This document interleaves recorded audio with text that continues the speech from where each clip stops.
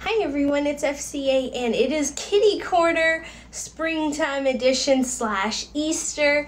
There are a lot more spring activities to come in the near future. I hope that you all are going to have a happy Easter, which is next Sunday, April 5th, 2015.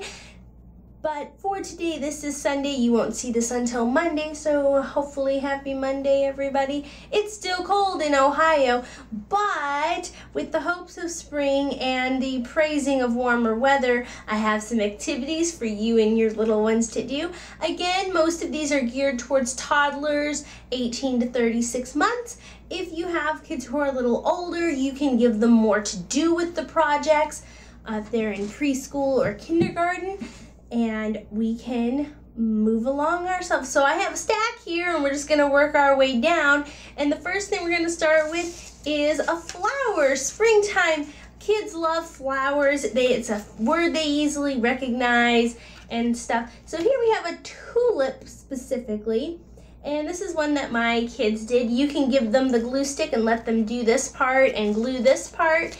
If they're older kids, you can let them actually cut out their own leaf, which, as you can see, can be simple as a triangle. Doesn't have to be anything fancy. Just a strip of darker green, and then let them paint the tulip. As you can see, it's just 3 little triangle tips with a very long U shape.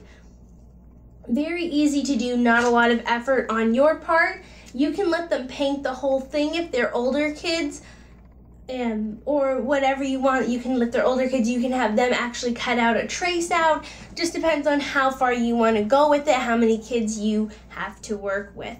So here's just the template I started with, just a white tulip flower.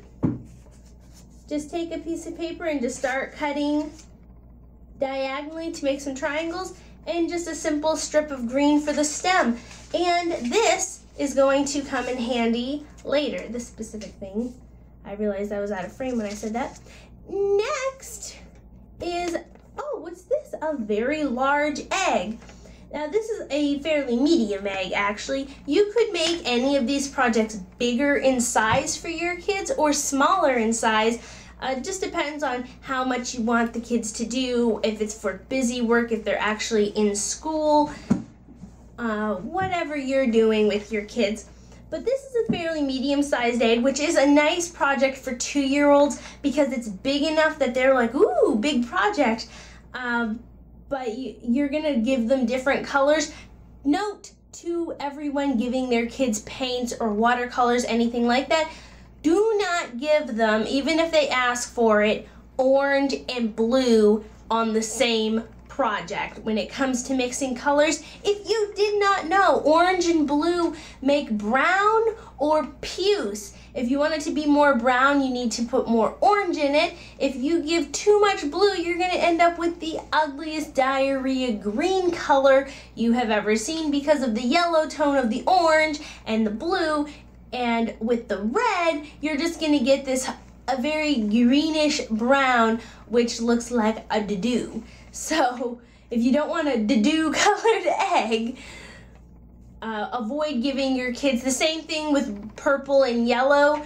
Don't do that. If they're on opposite ends of the color wheel, if they complement each other, red and green, same basic principle. Don't mix.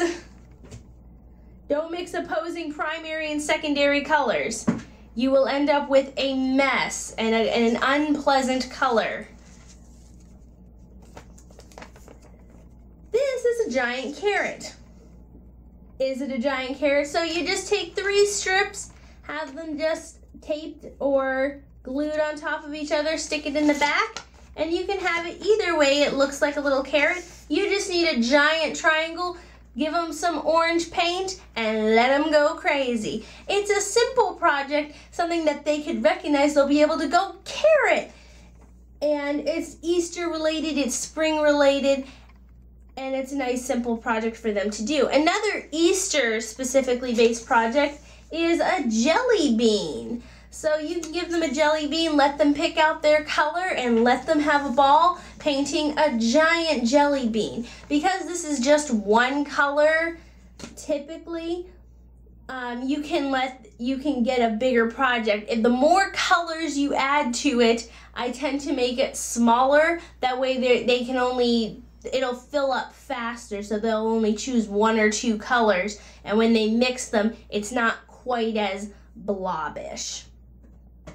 Just as a future reference. Now this is a bunny. Bunny.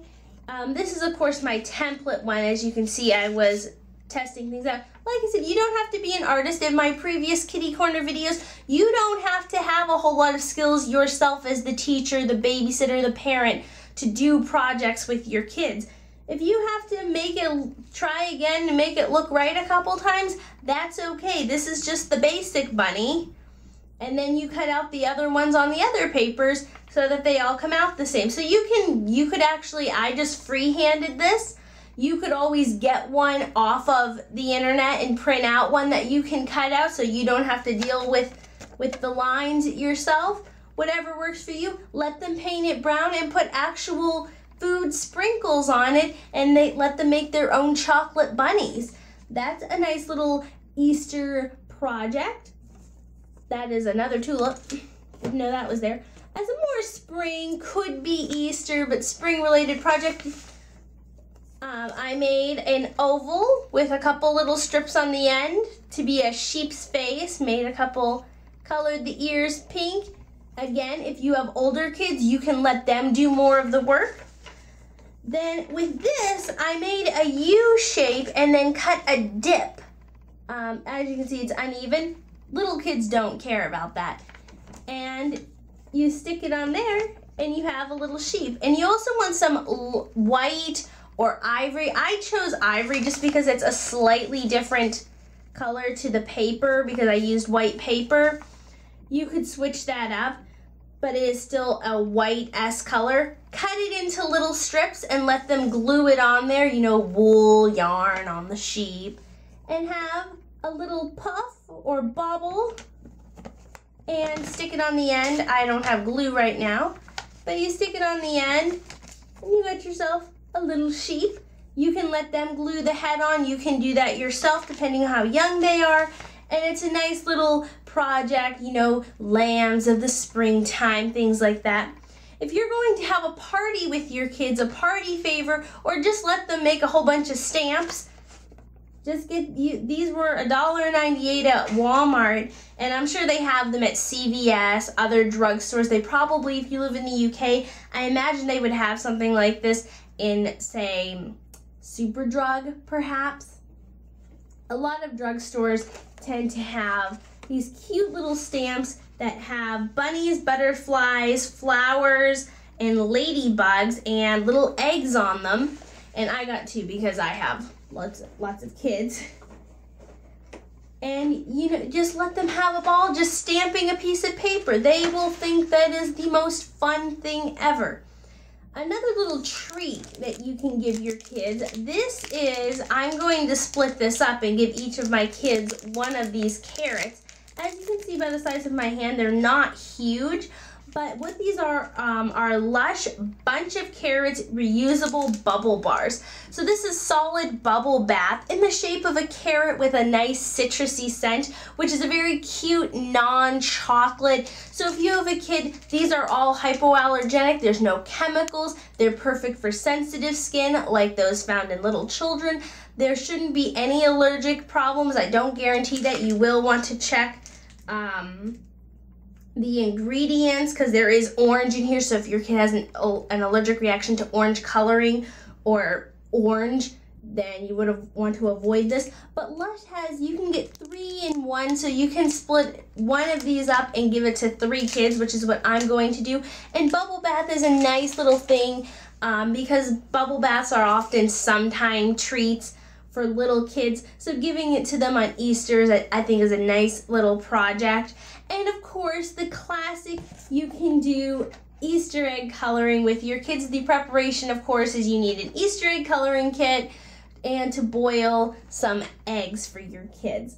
Now with this, I chose this one called Majestic because it is they have very shiny eggs, which I think the kids would find very fun. And this is very toddler friendly. So again, I'm talking 18 to 36 months.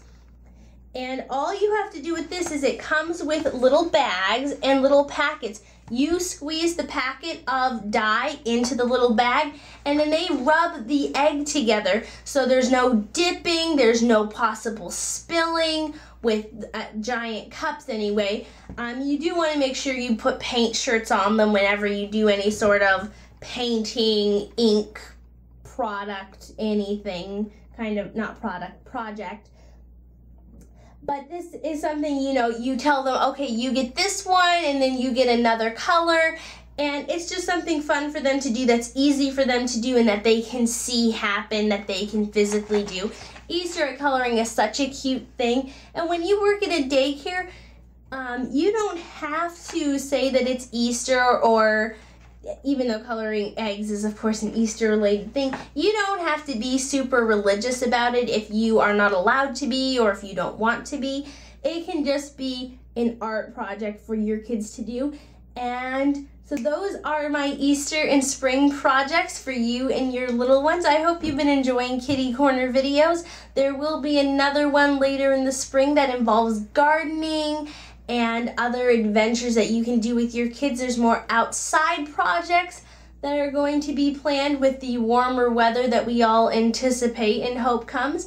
Happy Easter, everyone, and a happy Easter to your kids and happy projects. Bye.